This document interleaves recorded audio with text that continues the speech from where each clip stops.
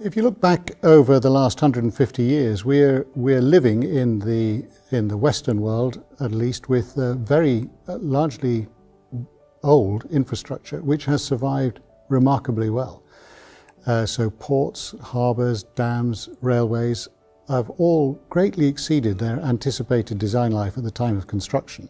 That's a blessing and a curse, of course, because we're now left with having to duplicate some of that infrastructure so that we don't abandon it when we increase the size of the network, for example. But the sustainability considerations around large-scale infrastructure projects is a hugely contested area.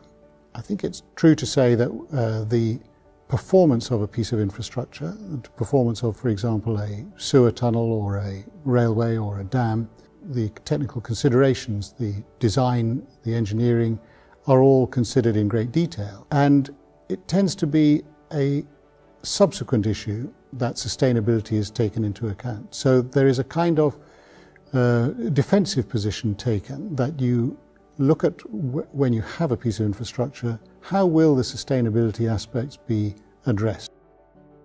Technology plays a huge role, and the innovation is a very important part of large-scale infrastructure projects. Having said that, the infrastructure provision tends to be quite conservative because it has such a long lifetime. Very often, technological innovation has to have some sort of proving ground elsewhere before a large-scale infrastructure project, such as a railway or a new highway, will be prepared to adopt this kind of technology before it can understand the longevity, and because there are very big implications if you embark on a new technology and you find that it's not serving the purpose. You have a piece of infrastructure very often which has a lifetime of 40, 60, 80, 100 years.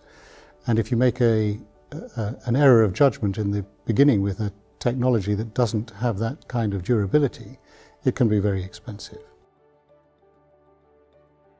So there are some examples of very exciting technological innovation. For example, in tunnelling, the tunnelling industry has come a hugely long way in terms of moving from manual excavation of tunnels, particularly in softer ground, to automatic tunnel boring machines, where very high-tech machinery is used in a largely personnel-free environment, and instrumentation, optical fibres and so on are used to monitor the progress of the tunnel and also the condition of buildings and infrastructure at the surface. So that's a good example of where technological innovation has really changed the nature of an entire industry in the infrastructure sector.